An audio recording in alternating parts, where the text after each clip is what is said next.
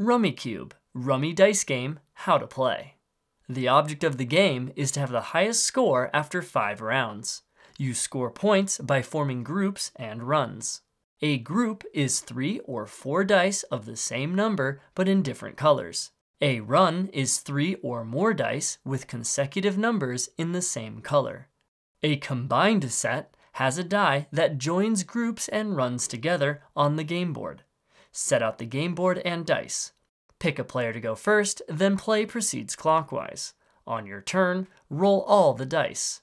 Set any dice you want to keep on the game board grid. Then you may re-roll the remaining dice. Repeat, then you may re-roll again. There are 2 jokers that are wilds and may be used to represent any number in any color. The color of the joker is not significant. After your 3rd roll, or if you choose to stop sooner, you score points. You score 1 point for each die used in a run or group.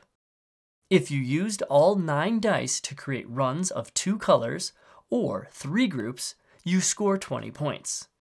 If you use all 9 dice in a single run, you score 25 points. Dice used in a combination set get points for both the group and the run. A combined set that uses all 9 dice scores 15 points.